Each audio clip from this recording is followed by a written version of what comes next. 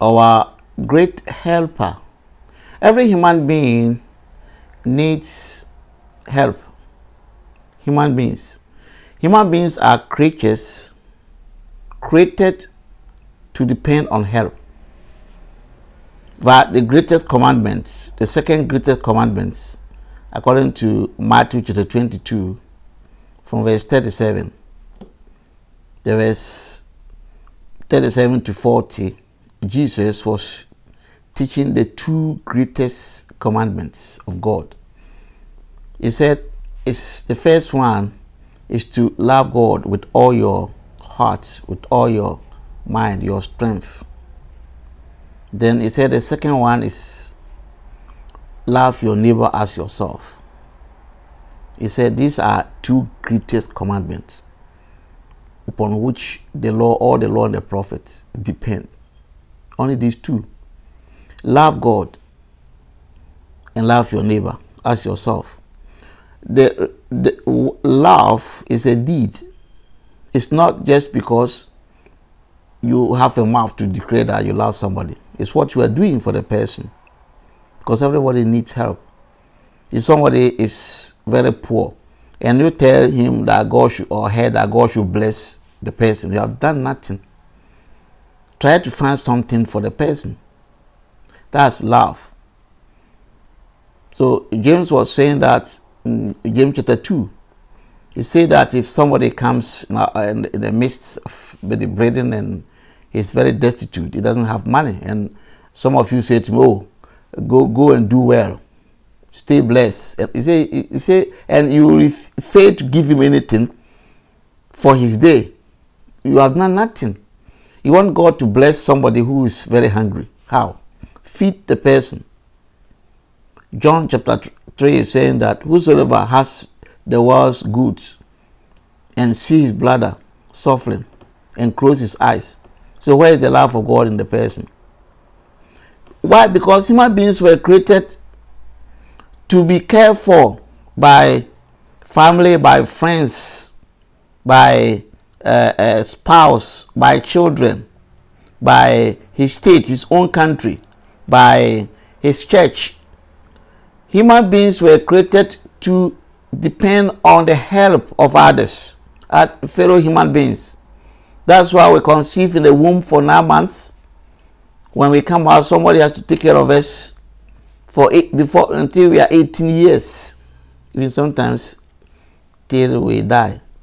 Because when people get old, they still need people to help them, to clean them, just like babies. But I'm going to teach you something. Your great helper. And how? Don't let Satan deceive you. Your great helper. Jesus said in John chapter 14, from verse 15, he said, if you love me, keep my commandments. If you love me, keep my commandments. Ask yourself, what commandment is that? What's the commandment Jesus talking about here? If you love me, keep my commandments. Started from John chapter 13, from verse 34, 35 coming, 33, 34, 35, John chapter 13. So it's a new commandment I give you. To love one another as I have loved you. So that commandment is love. The other one is a belief in God and believe also in me. That's John chapter 14 verse 1. So verse 13, chapter 13 of John, he put down a new commandment. Chapter 14 verse 1, he put down another commandment, believe in me. So love one another as I've loved you and believe in me. In fact, in 1 John chapter 3 verse 23, he said the commandment of the Father is to believe in the Lord Jesus Christ and in his name. But here Jesus is saying my commandment.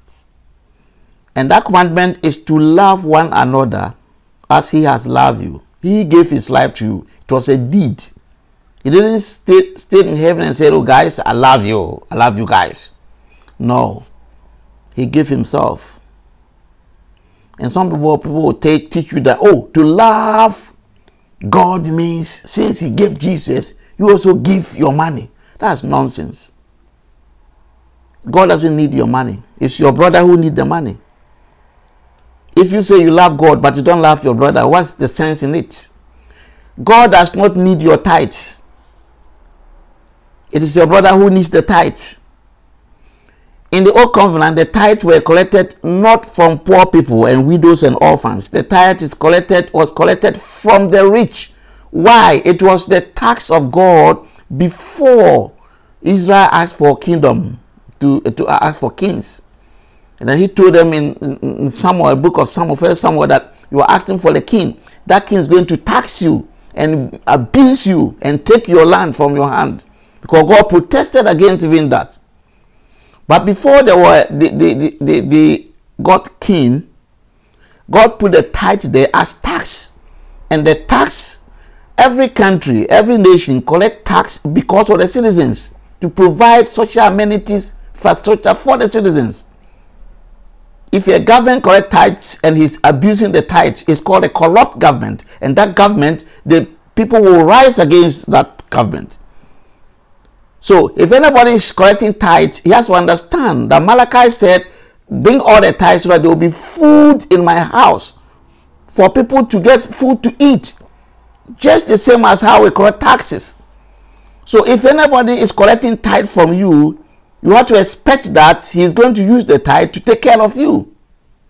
Other than that, he's a corrupt person. That person is corrupt and deceiving your life. Because in your own country where you come from, if your government collect the taxes and use them for themselves and never consider any one of you, they use them to build their own houses or mansions, buy their private jets, and then educate their own children, and they never care for you. You rise against them. You tell them that they are corrupt. Since you are telling your government that they are using your money unjudiciously to cater for themselves and their families, and so they are corrupt and what not, then you also have to tell your pastors and churches if they are also doing the same, because the tithes are taxes that were used to cater for the people of the church.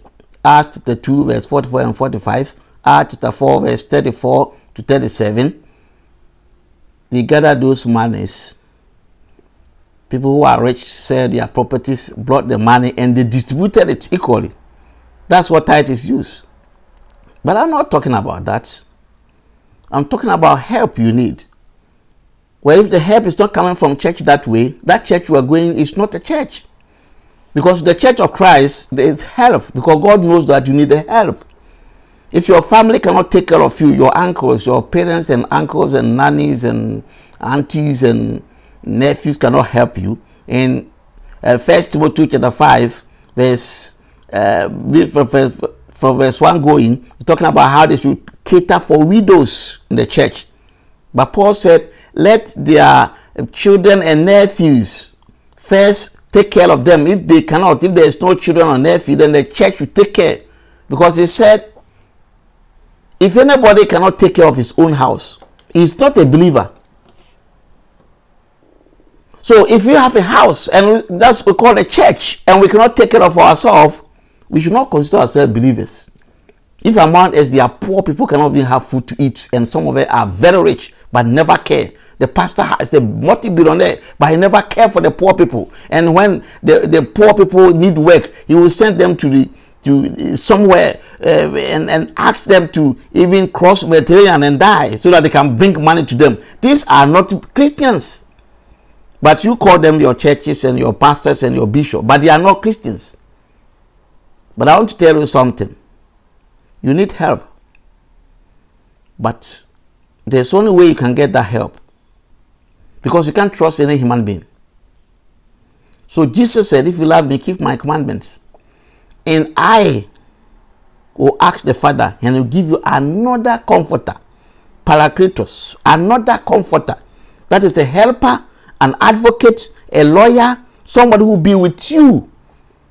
Even in Romans chapter 8, verse 26-27 says that we don't even know how to pray, but the Spirit helps us because we have infirmities.